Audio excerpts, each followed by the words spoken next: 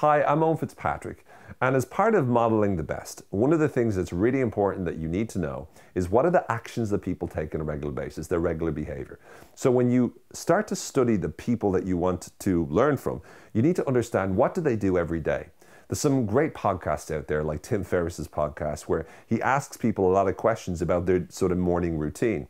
The more that you can learn about the routines that these great superstars have, or these great business entrepreneurs have, or these great Olympic athletes have, the more you can understand what they do on a regular basis, what the routines are, the more likely you can start to find that some of those routines are particularly valuable, and some of them account for some degree of their success. So again, by learning, becoming a student of the kinds of things people do, it makes you much more likely to be able to get the kind of results that you want to get.